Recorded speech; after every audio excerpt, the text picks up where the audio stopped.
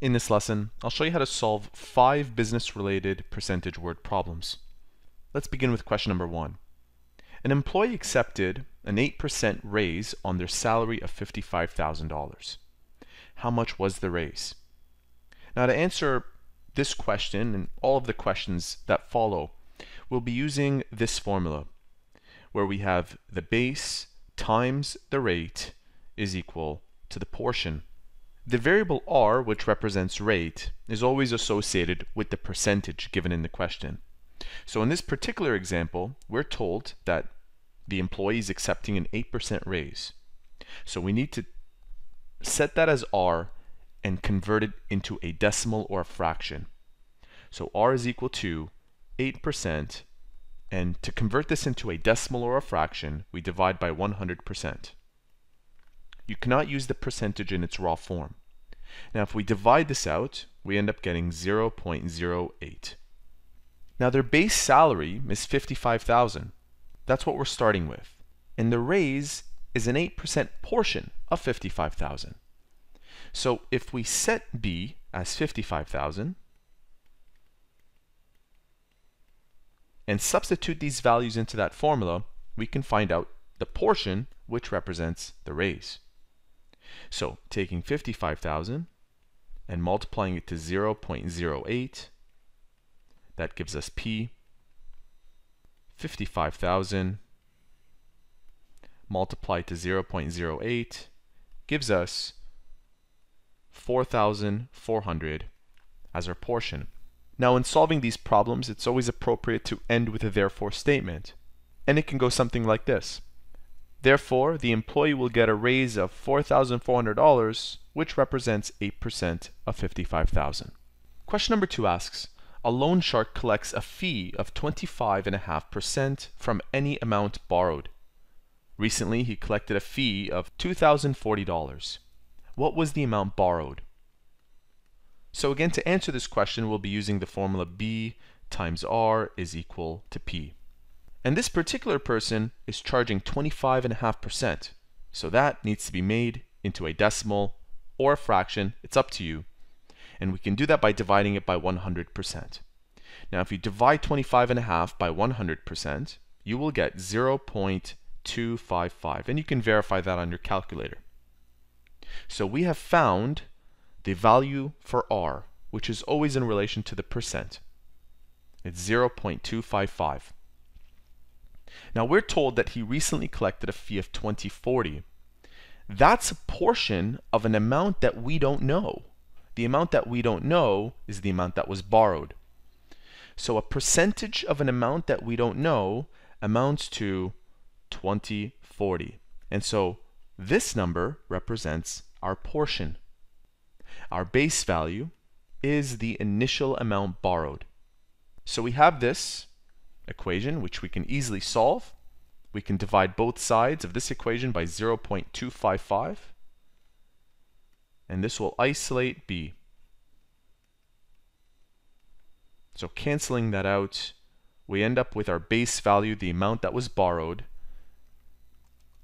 being $8,000. So if you borrow $8,000 at a rate of 25.5%, expect a fee of $20.40. Question number 3 asks, an employee received a raise of $3,600 to their annual salary. If their annual salary was $45,000, what was the percentage increase to their salary? Now normally when you're doing business-related word problems involving percent, you have to determine if it's a percent change problem or a basic percent problem, as we're doing in this tutorial. And usually you look for words like percent increase, decrease. While this question has those words, it's not necessarily asking for the percent change. What it's asking for is the percent of the original salary that will lead to a raise of $3,600. So it is R that we're looking for here. And we have to determine which of these two numbers, if we're using the formula BR is equal to P, we have to determine which of these two represents B and P, because R is what we're looking for. And if we have a percentage of their original salary, and their original salary happens to be $45,000, the $45,000 represents the base value. That gets multiplied to R, and by deductive reasoning, we can say that the portion is 3,600. That is, P is 3,600. So we're looking for a percentage of the salary, which is 45,000. That will give us a raise of 3,600. Now we have to solve for R, and we can do that the same way we did in the previous example, where we divide both sides, and in this case by 45,000. And what this will do is it will cancel out the 45,000s on the left side, and using our calculator we get 3,600 divided by 45,000. And my calculator gives me 2 over 25. Some calculators will give 0.08. And don't be fooled to think that that's your percentage. Remember, this has to be multiplied by 100% to make it into a percentage. And if we do that, we end up with an 8% raise on their original salary. Question number 4 asks, Centennial Paper Company has 1,200 employees. It decides to increase the amount of employees by 20%. How many new employees were hired?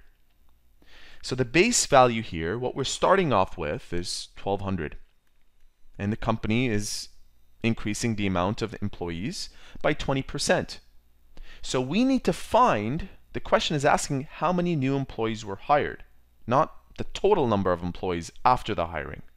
So to find out the portion of 1,200, that is 20%, again we use the formula BR is equal to P. Our base value is 1,200. Our rate is 20%, which needs to be made into a decimal by dividing by 100%. And that's 0.2. And if we multiply this out, we find the portion that represents the new employees. So multiplying these two factors, we end up with a p-value that is 240. And specifically in relation to this question, that is 240 new employees. Remember to always provide a therefore statement. I'm doing it verbally, so I don't need to write it down for you. Finally, in question number 5, a bicycle is on sale for 20% off. This is a discount of 44 off the original price. What was the original price? So this 44 represents the discount. That's the portion of the unknown original price that is 20%. Because we don't know the original price or the base value, we'll leave it as B. Our rate, given that it's 20%, is 0.2. And 20% of the original gives us 44. That's your portion. Dividing both sides by 0.2 will give us the original cost of the bike. So, calculating 44 divided by 0.2 gives us 220. So if your bike is $220 and they're discounting 20%, that means that it is now $44 less. So this represents the discount, and if you want the final price, which it's not asking here, you would subtract 44 from 220, and that would be your final price. I hope these questions made sense to you. If you have any further questions or have questions of your own, feel free to use the comment section of this video, and I'll gladly help. Talk to you all later.